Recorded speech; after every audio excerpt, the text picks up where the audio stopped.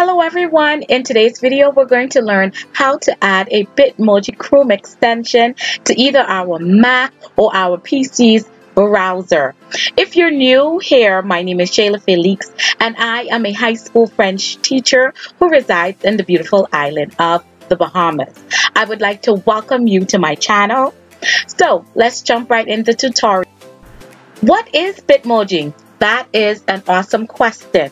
So let's go and take a look at the bitmoji.com and see what Bitmoji is all about. Basically, Bitmoji is an application or an app that you would use to create an avatar, or it's like a cartoon version of yourself.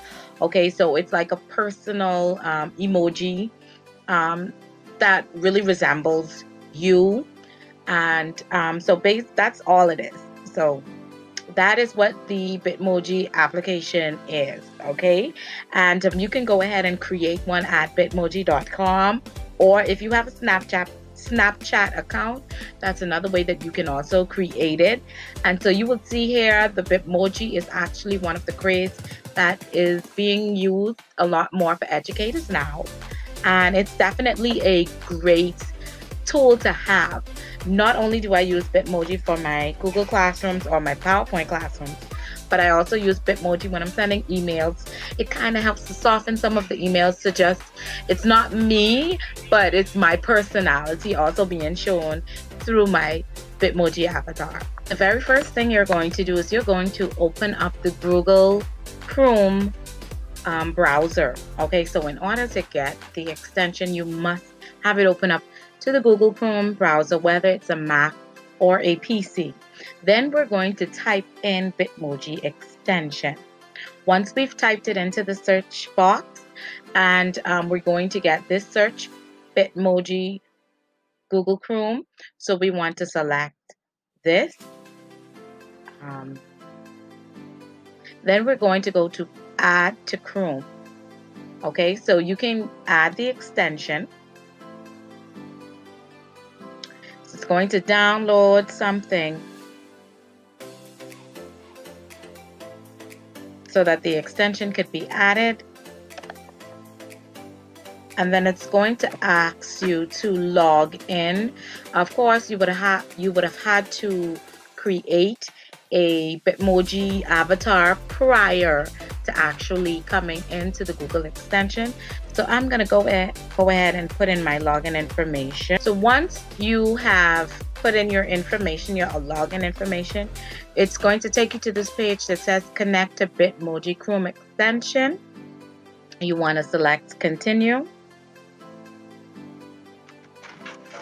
and then continue back to Bitmoji extension at the Chrome store. And so there you have it. This is my Bitmoji avatar, and so we've added it to our Chrome store. So the very last thing that we're going to do is we're actually now going to pin the Bitmoji extension onto our toolbar. So we're going to look at the toolbar. You're going to see this. It's like a jigsaw piece of puzzle. We're going to select it, and here it gives us all of the extensions that we have, and we're going to tap the pin extension icon, and so now we've pinned the Bitmoji extension to our toolbar for ease of access. So you can go ahead and select the Bitmoji extension, and it gives you all of your avatars, and so you can actually copy and paste your avatar in whatever document or application you're using, whether it's PowerPoint, Google Slide, or you simply want to use it in email message.